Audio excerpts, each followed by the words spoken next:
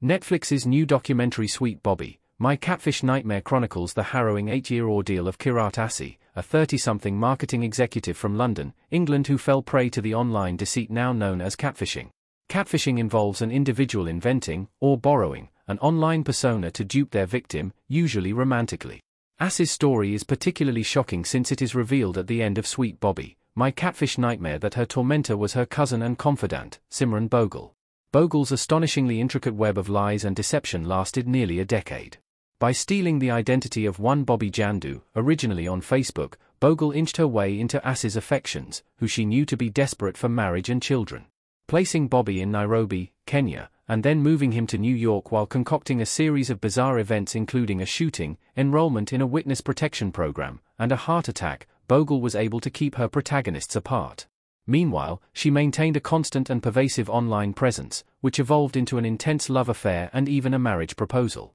The outcome of Simran Bhogal and Kirat Assi's catfishing case explained. Assi was not the only victim of Bhogal's deception. Assi was not the only victim of Simran Bhogal's catfishing. In Sweet Bobby, My Catfish Nightmare, her parents and immediate family were also taken in by the affair. Naturally keen to see their daughter married, they had no reason to believe that Facebook Bobby was anything other than real.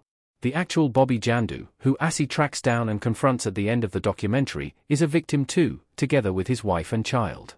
But for Assi, now in her 40s, the near-decade-long lie has left her unmarried and childless.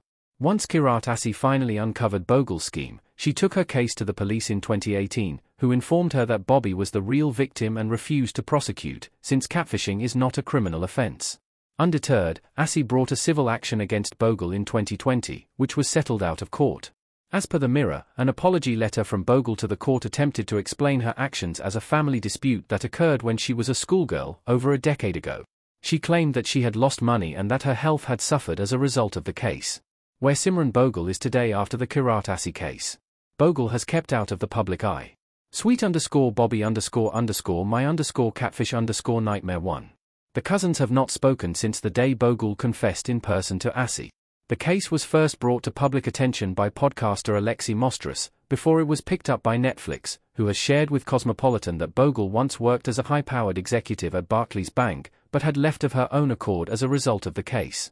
She'd paid a significant sum of money to Assi, including Assi's court costs. Bhogal is reported to have moved back to her parents' house in North London, but otherwise has remained silent and out of the public eye until Netflix's Sweet Bobby, My Catfish Nightmare was in the works, after which Radio Times reports that she was stung into making a short statement. I strongly object to the numerous unfounded and seriously defamatory accusations that have been made about me, as well as details of private matters that have been shared with the media.